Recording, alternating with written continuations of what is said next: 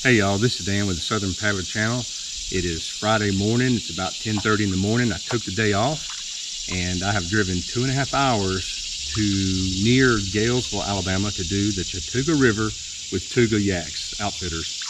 This is their first year of operation. They opened up in May.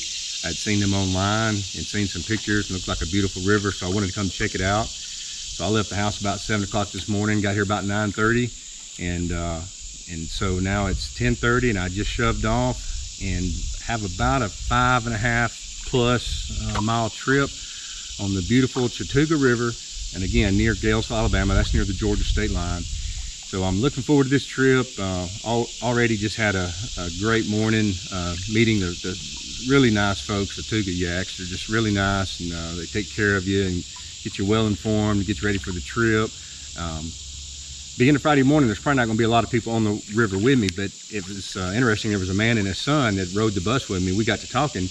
Turns out he's a friend of Crow from As the Crow Flies Hiking, who I've done several trips with. So enjoyed meeting him and his son, and so they're up ahead of me. They're going to do a little fishing and floating today. I'm just floating, and so anyway, I want to get on down the river here, and I hope y'all enjoy the Chattooga River.